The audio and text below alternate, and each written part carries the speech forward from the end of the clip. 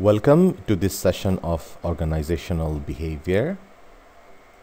In this session, we will be talking about the contemporary understanding of work teams in real-world scenarios. The primary learning objectives of this session is to better understand the concepts of work teams, how it grew into popularity among different organizations.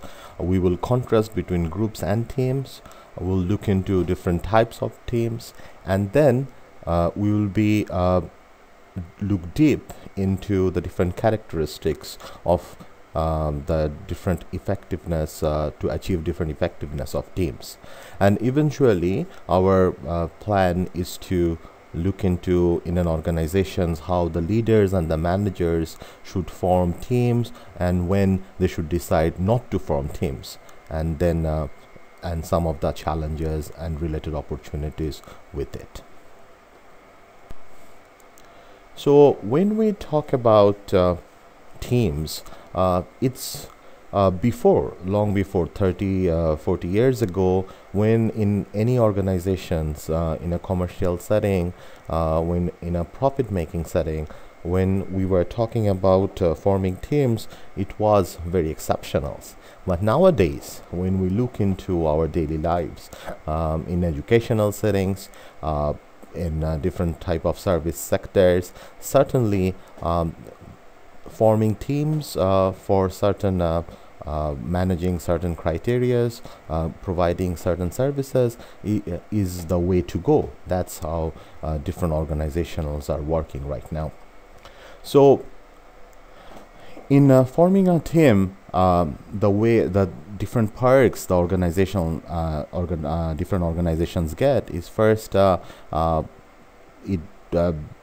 they can ensure that they can ensure a better way to explore and use employees' talents, and certainly forming teams can ensure better flexibility and responses in different needs with the changing scenarios in the workplace, and we can quickly assemble, deploy, refocus, and disband and rebrand the different goals and objectives and functionalities of teams and our small and big workforces.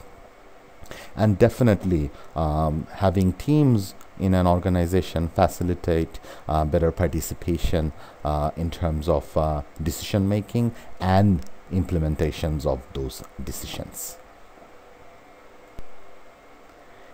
This exhibit talks about the difference between work groups and work teams. We keep hearing about these two terms, and sometimes we confuse between these two terms. But there are some major differences. When we talk about a goal of a work group, it's primarily about sharing certain information between different entities and maybe between different teams altogether. And then there is usually not necessarily a need or a requirement for any kind of synergy between different work groups or different people, different members within the work groups. And when we talk about accountability of the work groups, certainly it relies more on the individual members of certain work groups, and it's not a team thing, it's not a collective thing. And the skill levels of the work groups can vary. Those can be random depending on the way a certain organization has been developed. But when we talk about work teams, we see a better structured approach to function. First of all, the goals and objectives of certain work or deliverables of work teams are certainly collective. They depend on collective performance, and those are in many cases within a structure. And the synergies of the workforce is certainly encouraged. And when we talk about the performance accountability of different individuals within a work team. Those are definitely rely on at a personal level, and at the same time accountability is a mutual thing. In many cases it's a team thing, and the one of the most crucial thing that the managers need to ensure is that the skill level of the human resources within work teams, they certainly needs to be complementary, so that we don't have redundancy of one skill over the other, and the skills are selected in a way that can definitely ensure better positivity and better synergy and better performance overall. This exhibit 10.2 talks about different types of teams.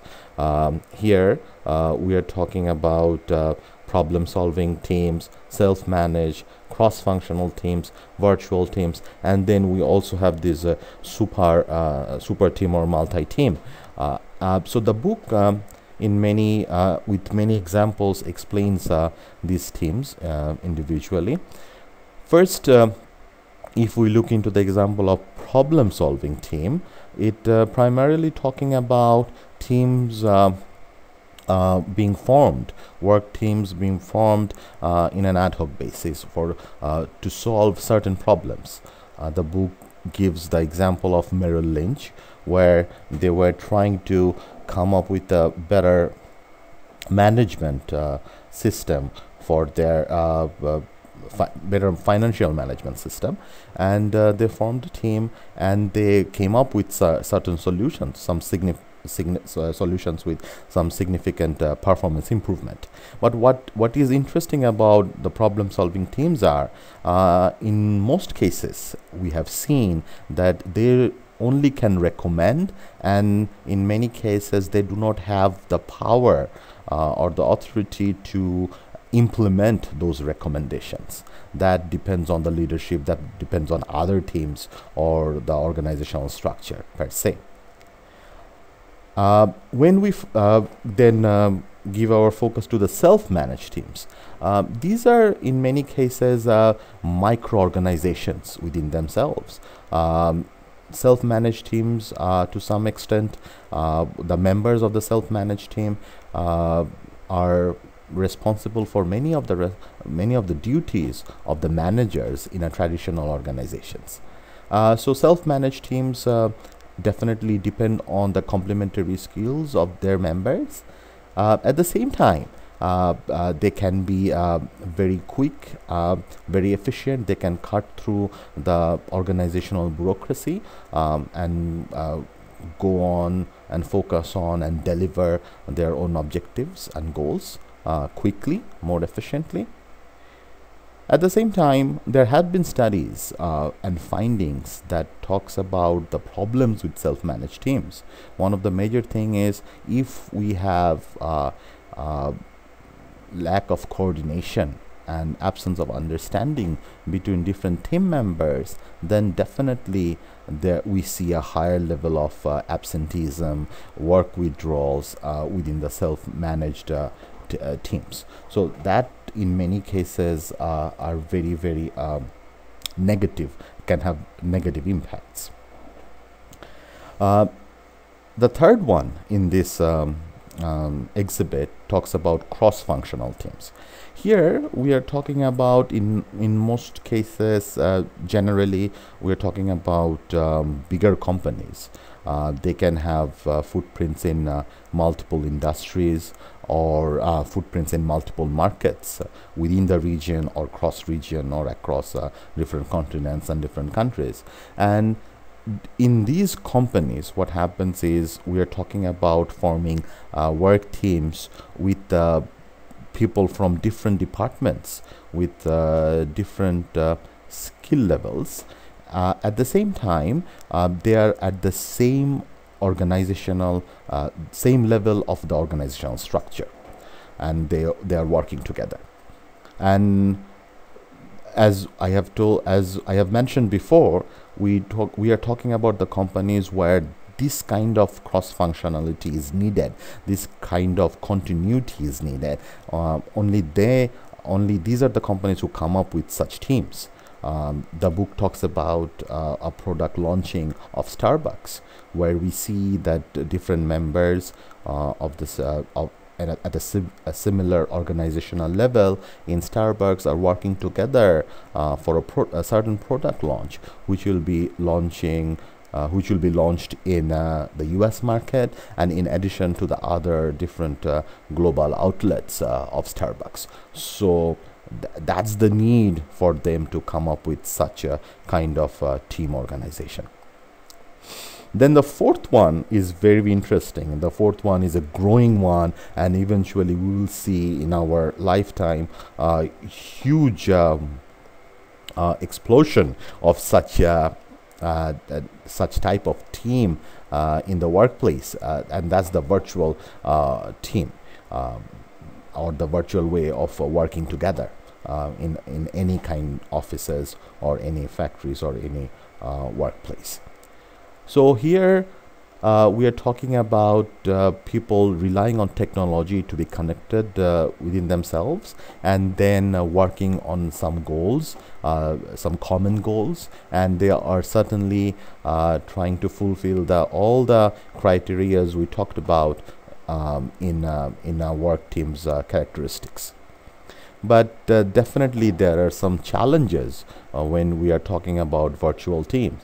First of all, if it's across different continents, different countries, or even within a certain country, we are talking about from different educational background or different sectors of a certain company, we are seeing we can see a challenge of the clash in culture.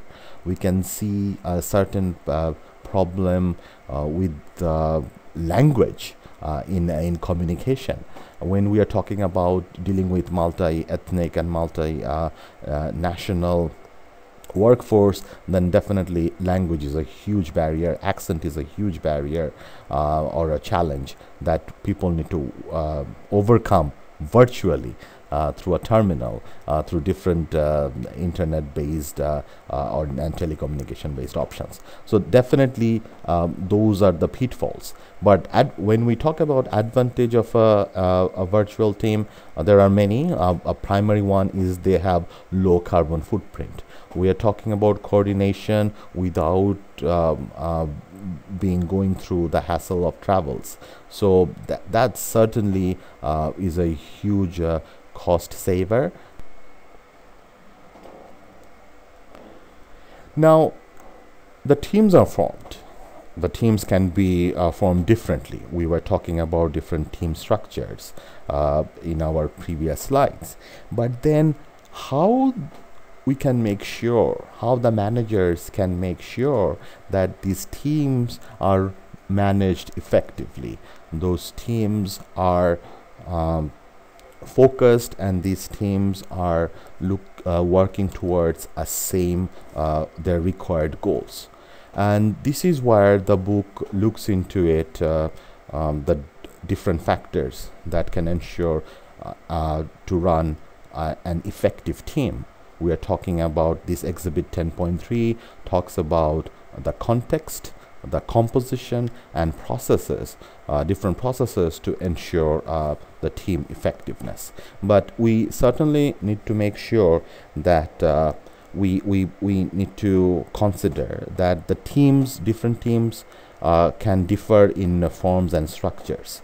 So this model in the book attempts to generalize across all types of teams, but at the same time things can differ from team to team.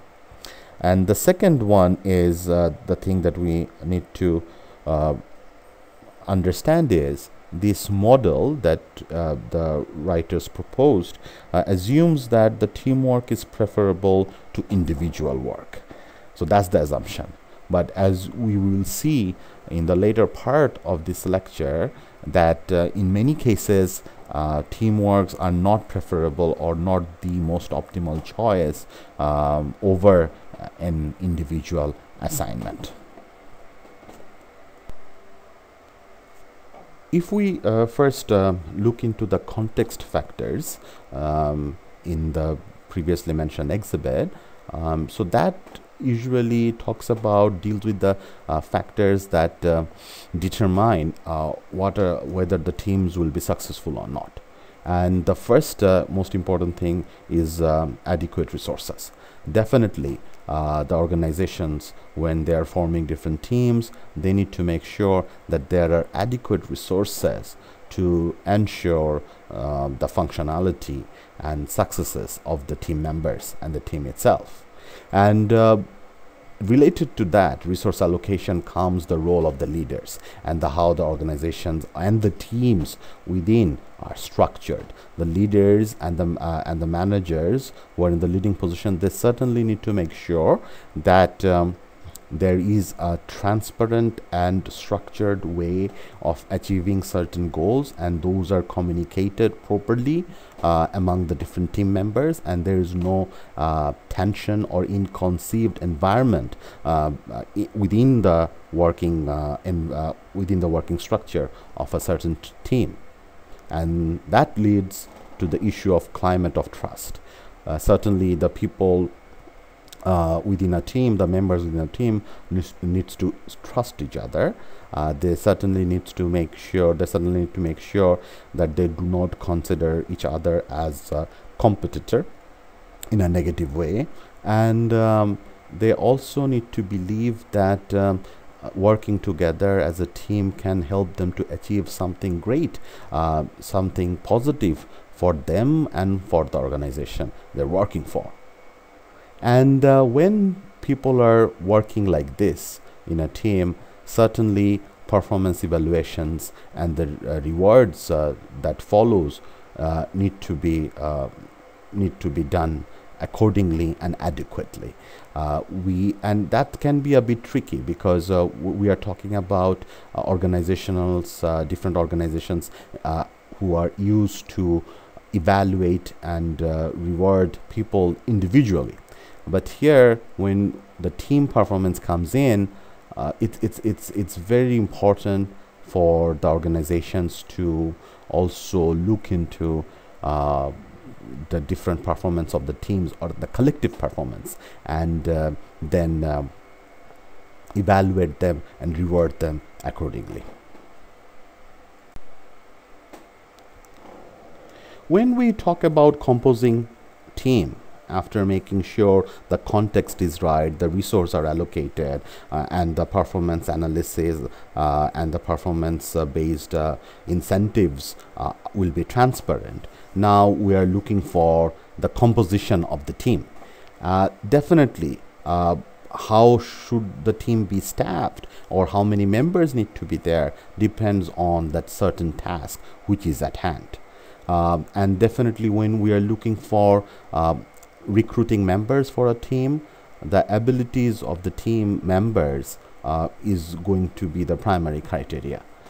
We are certainly looking for a good match between the primary goal that needs to be achieved, the primary product that needs to be produced, or the primary service that needs to be ensured. And then we look for the members who can complement each other and can ensure synergy to achieve those goals. In the previous lectures, we talked about different personalities of different people and how can it motivate or in many cases negate the certain work motivations in a workplace. So definitely we should look for people with the personality who can be conducive to work together, who are open to collective ideas, at the same time who can be creative while they are working together. So those are the factors definitely we need to look into. And then is just recruiting certain peoples are not enough. We also need to make sure that the leadership in the context part, what we are talking about, the leadership certainly need to make sure that the team members have been allocated the effective roles. And when we are recruiting people, with certain good and required personalities, these also will make sure that we have diversity within our workforce, within the team members. And definitely it's needed. But at the same time, as we have mentioned in our diversity chapter, that it's certainly we need to be smart in ensuring and applying the level of diversity we want within a workforce in a team. Because imagine if something is a physical strength related work, we need to make sure the team members have complementary physical strength to achieve the goal. If we just to make sure that the team is diverse, if we come up with a lot of people with high emotional intelligence but less and less physical strength, then certainly the team will be diverse but won't be effective. So these are some of the things we should look. This exhibit talks about the key roles the different members play within a certain team. We're talking about the creators who come up with the initial creative ideas, then we have the promoters who promote it, then we have the assessment people, then who are organizing it and who are enforcing those ideas, those changes. And in many cases we also have the linkers who coordinate between different ingredients or with different other teams, and advise people who are in the advising role and maintaining role, who are dealing with the outside elements at the same time, encourage the search for more information and more ideas. If we remember the final category related to team effectiveness, we will see that it's we talked about different process variables, for example, such as member commitment to a common purpose, establishment of specific team goals, team efficacy.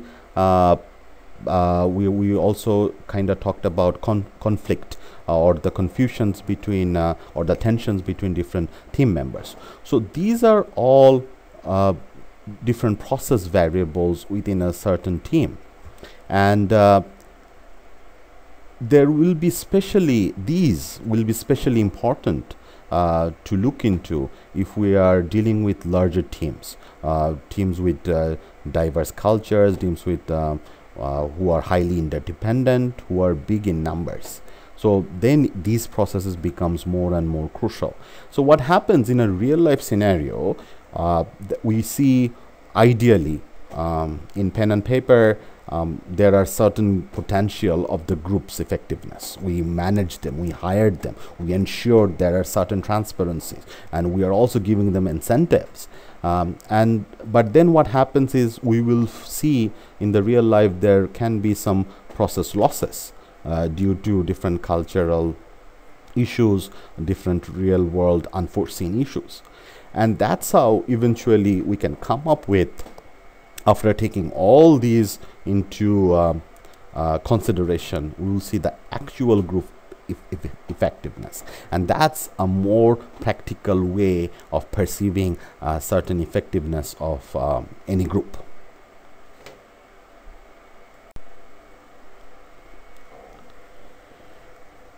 So the team process begins with a common plan and purpose.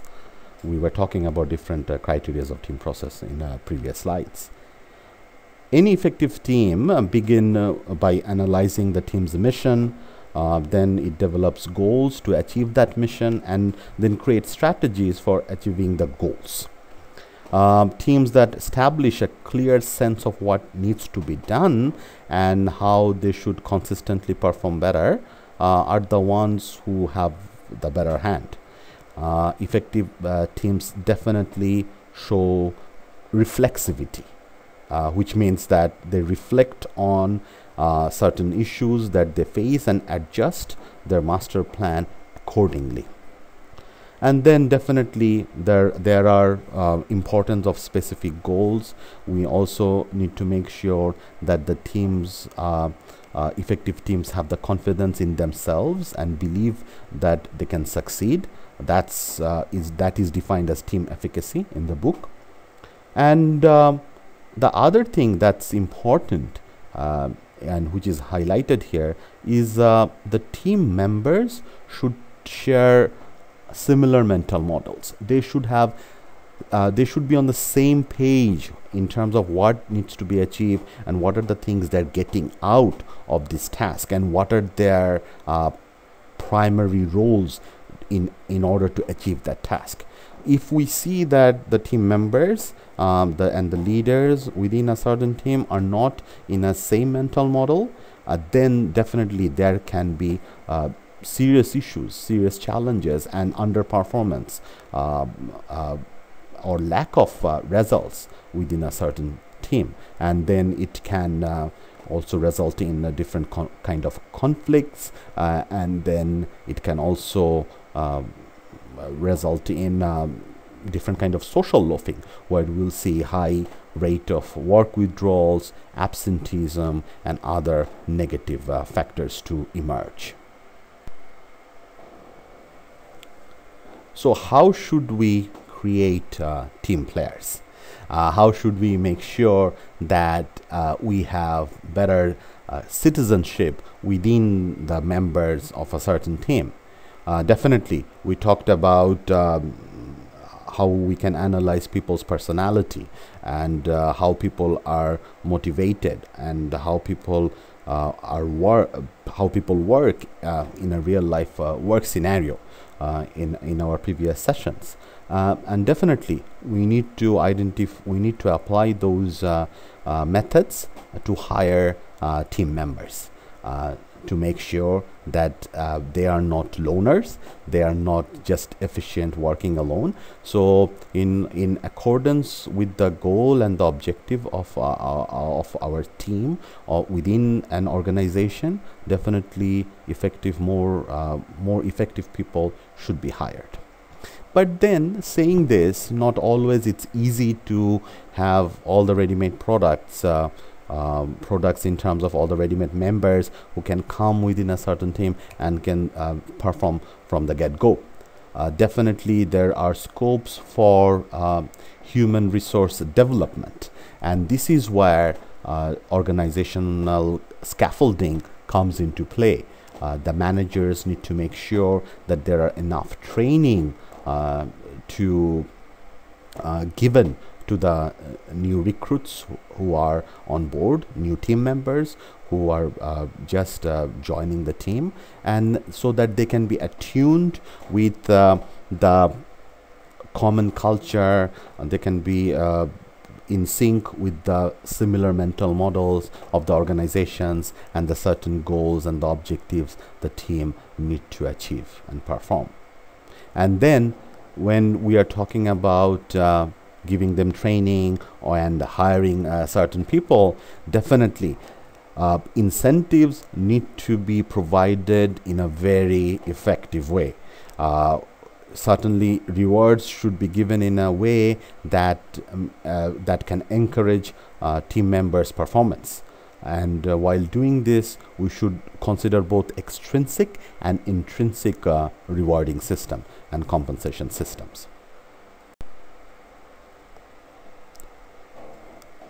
In many cases, when we are looking for different trends in organizational behavior, what we see that many organizations just go with the flow, and seeing that all the peer organizations are looking to implement team-based performances or team-based assignments, everybody start forming teams.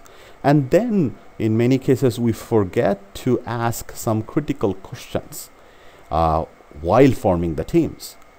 We sometimes do not ask ourselves, can this work that we are doing by team could be done better by one person? Does the work that we are assigning create a common goal or purpose? And in many cases, when we are forming a team, we should also ask are the members of this group that we just created are interdependent or independent?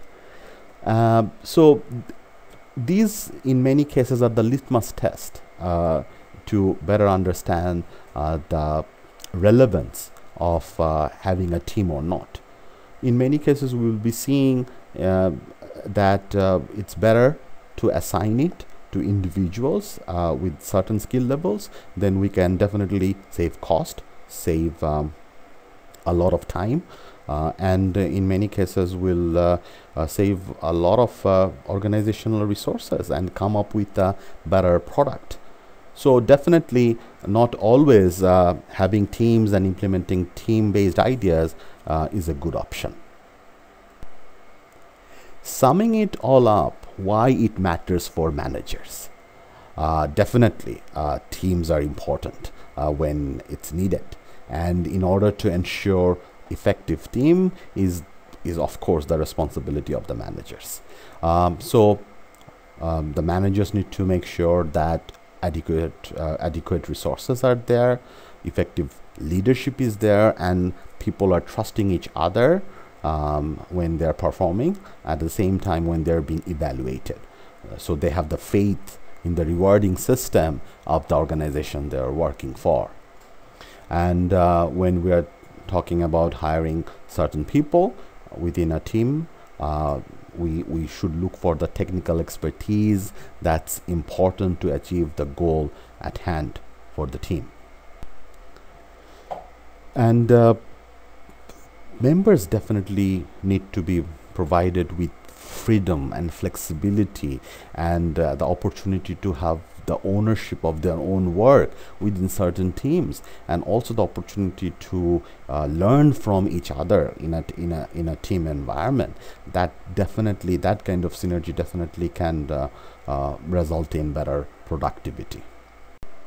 And definitely the people who are working in a team, managers and the other team members alike, certainly needs to share a common mental model. They need to be on the same page in terms of their given assignments, about their synergistic opportunities for better performance, and also to know about what are the goals and objectives they need to achieve. And those shared mental model scenario definitely can help to avoid different kinds of conflict or tensions that can grow between different team members. And to conclude, the management definitely needs to try to select individuals who have for the team who have the interpersonal skills to be effective team players. And definitely the organization, the managers need to make sure that there is enough training to develop the teamwork skills, and they should provide the incentives that can commensurate their cooperative approach towards achieving these common goals. That's pretty much it. For better knowledge and to look further deep into different examples, certainly the book chapter 10 of the book needs to be consulted. Thank you so much.